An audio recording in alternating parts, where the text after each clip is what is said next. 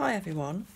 Today I'm going to be looking at some folk art images, and I'm just going to show you an old book that I had some work in many years ago. You might remember that I made a grandmother clock with some year 5s quite a long time ago, and you've seen it in the school office. And here's an example of one, and I'm very inspired, or used to be very inspired with my paper mache in the use of folk art. I'm just going to show you some examples of where that might come from. So folk art is a kind of decorative art, and it comes from all different cultures and countries. This one here is folk art from India, and it's often used to decorate wall hangings or furniture, textiles, fabrics, and quite often you can see that the style is very stylistic, but it's also quite simple and not traditional. So a lot of the time birds are used in all different types of folk art, and if you can see here, what I like about it is that whatever happens on this side happens on this side, so there's a symmetry. Can you see this bird and this bird? They might be coloured in differently, but they kind of work together, don't they? And that's what I like, and that's why I use them a lot in my clocks and my mirrors. You see the same here. So it's quite simple. You can draw a very simplistic design and then just reproduce it on the other side. I'm going to show you this one. This one is from Hungary. This is Hungarian folk art, and these are often painted by Hungarian peasant workers. And can you see they've painted these designs onto old wooden chests? And again, can you see the symmetry here? So whatever they've painted here, they do the same on the other side. Flowers play a big part. Birds again, look, can you see? So I thought we could have a go, first of all, at doodling some designs and take it from there. Right, so I've got a sheet here of watercolour paper, but you can use any paper you like. I think something like sketchpad paper or cartridge paper would be better than a thin paper, because we might add watercolour to it at the end. Okay, now I'm using permanent markers that are waterproof. I've got these two, water and fade proof, and this permanent marker here. Sharpies are good. Anything that when you add water to it, it's not going to run is good. And then I'm going to kind of use this as a bit of inspiration. Can you see that? Can you see how we've got this central line here, and then we've got branches going off it with birds and all sorts of things going on? So I'm going to start like that, and then we're going to work on one side and then replicate it on the other. I'll show you how that works. I'm going to draw a line. I'm not going to do it too straight, roughly in the middle. This is not an exact science, it doesn't have to be exact, so I'm keeping that quite simple. And then at the top I'm going to draw a flower.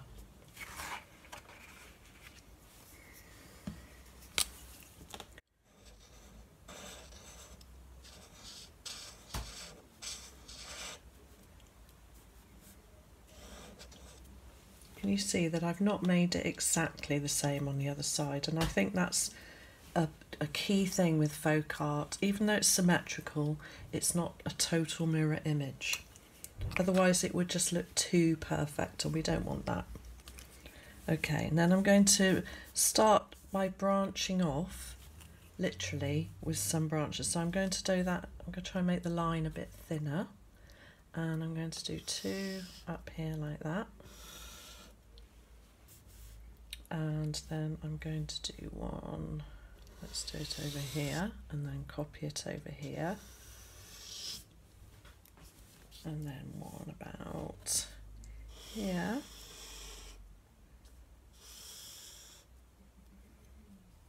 And then 1 like that. And then I'm going to do some leaves at the bottom. You see that? Quite fitting onto my camera, so I'll move it down a bit like that. Okay, so then I'm going to get my thinner pen out because I want some more detailed work now going on. So I'm going to start by just doing this. Just the simple, start off simply, that's the thing.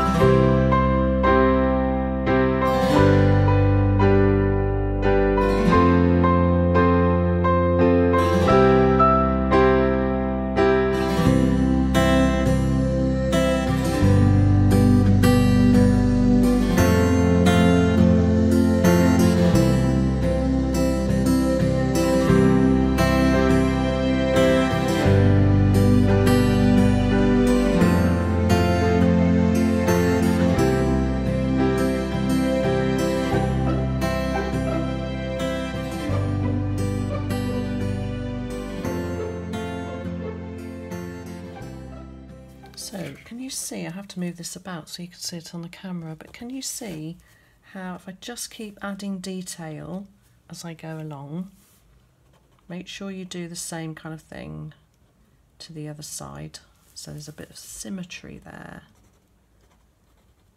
And you can just keep going until you fill up the space and you're happy with what you've got. Now I've used heart motifs, I've used flowers, leaves. A lot of folk art comes from nature, but you could use anything you like because there are no rules with folk art basically, apart from the guidelines, which are to try and keep this symmetry going if you can. Doesn't matter if you don't. And then I've decided, now I've done this in black and white, that I like it in black and white. I don't actually want to paint over it, but if you wanted to, you could, because you've used waterproof pens. And basically, when you've got a design like that, then artists, folk artists, would use that design on furniture, on plaques, on wood, to hang up as a decorative item. So think about what you could do, and maybe I'll have a think as well and see what I can come up with. Enjoy. So I've actually drawn, I don't know if you could see this, it's quite faint in pencil, and I've drawn on the surface, I've drawn with a pencil. Keep it quite light. The good thing is if you use a tester pot of emulsion, you can use a wet cloth, a damp cloth, to rub out anything you don't like. So if you've made any mistakes, you can simply just wipe that away. Look. Okay. But I suggest that you do that first. You don't want to go straight in there. And what I might do now is just use a couple of very simple colours, so these colours here, to paint the design instead of drawing it, to paint it.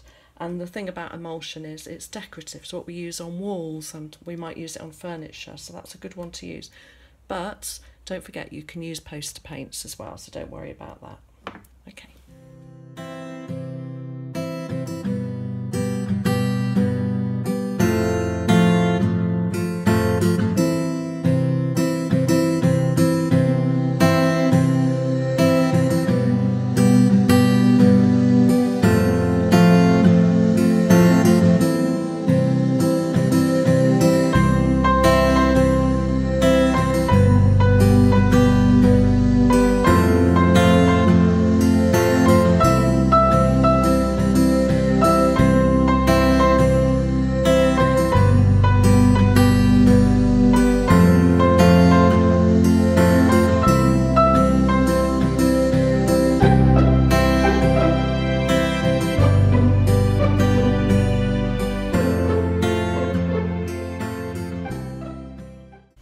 So here it is as it's finished. Now I've painted it with some emulsion.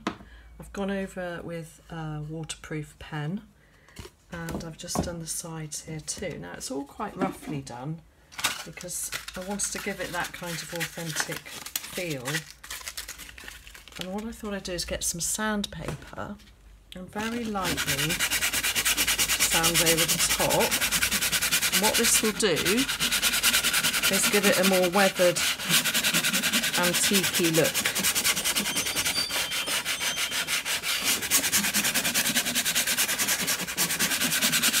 Just do it very lightly with some fine sandpaper, not too rough.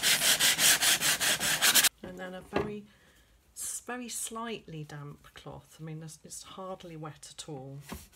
I'm going to just wipe over it, get rid of that dust, but also that will take off. I'm going to rub it into the paint, and that will take away some of the paint as well. Give it a more faded look, so it doesn't look quite